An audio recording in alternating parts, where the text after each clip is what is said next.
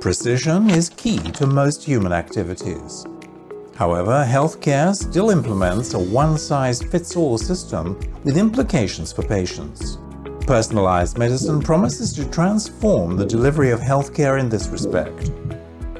This is where the European research project IASIS comes in. IASIS brought together experts from 5 countries working in the fields of medicine, genetics, neuroscience, and artificial intelligence. What does the IASIS project do?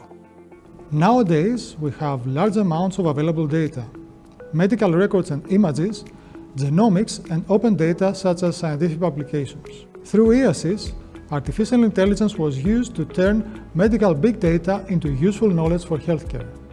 Which diseases is IASIS concerned with? IASIS tested this approach in 2 disease areas, lung cancer and Alzheimer's. These are 2 diseases of high impact where personalized therapies are needed. What difficulties do oncologists meet? In lung cancer treatment, we are faced with various complications. We need to take into account toxicities, comorbidities, and side effects, so as to decide whether we should propose a treatment. What difficulties do neurologists face? The management of Alzheimer's disease is fraught with difficulties. Probably the most important of these is the need to make the diagnosis early. This allows people to get access to the support that they need, but it also allows them to take part in clinical trials, which, the earlier they're conducted in the disease, the more likely they are to be successful. The second problem is that of misdiagnosis, which is very common. How did IASIS partners collaborate? In order to address these challenges, IASIS brought together experts from different disciplines. Oncologists from the Spanish Lung Cancer Group and Madrid's Health Service provided expertise and data concerning lung cancer. Neurologists and specialists in dementia from St. George's University of London provided insights from aggregated patient data and specialist knowledge to help technical teams integrate the information into the system.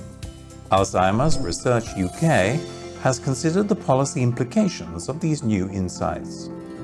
The Polytechnic University of Madrid and the Center for Genomic Regulation in Spain collaborated to analyze the clinical data and decipher the genetic code for the 2 diseases.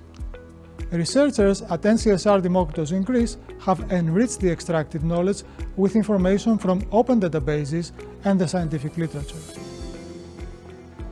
The University of Hanover in Germany, in collaboration with the University of Maryland in the US, provided a unique database to bring all this information together, creating the so-called IASIS Knowledge Graph.